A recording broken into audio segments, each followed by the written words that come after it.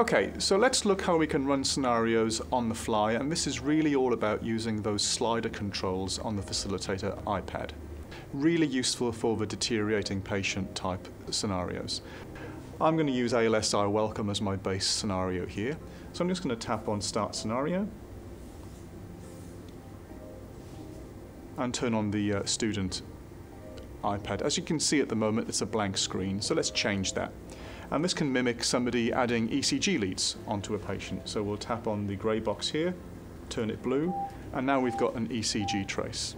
If we want to mimic them attaching a saturations probe, we just tap on the saturations grey box, and that goes blue as well. So you can see that they've now added a saturations probe.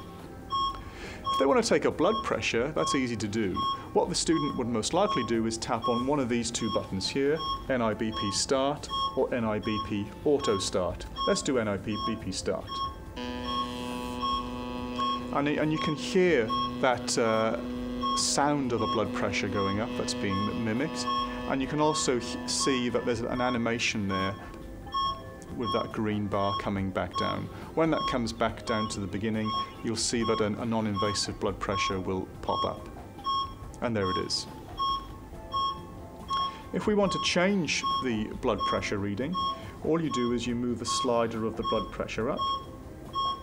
It's changed that number, you press go. But the non-invasive blood pressure has not changed yet. What the student would have to do is either tap on NIBP Start again or wait for the auto start timer. But what you can do as a facilitator is you can make that blood pressure go over quickly. Once you can double tap go, and that sends the blood pressure over.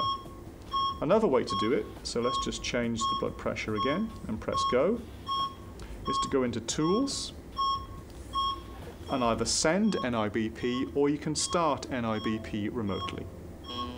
And there we go, it's off running. Another thing you can do with blood pressure is change the diastolic and systolic.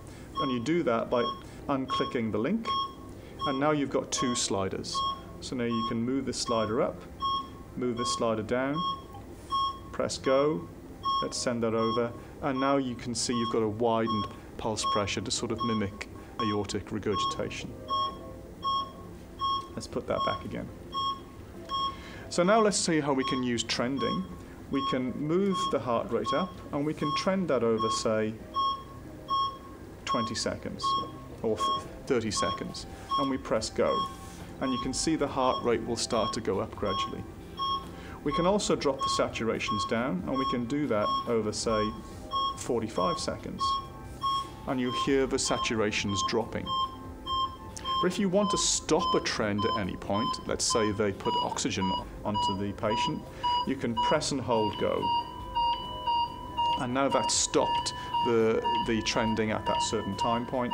And if you want to now move up, with the saturations up, you would trend over 10 seconds and press go, and up comes the saturations again.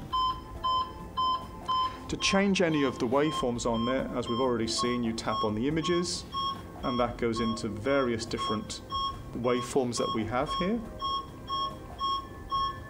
And you have to press go to confirm, and we can do the same with poor perfusion. And we can do the same with an arterial line trace as well. And with an end-tidal CO2 trace, we can change that as well. With end-tidal CO2, something to note is that if you do choose end-tidal CO2,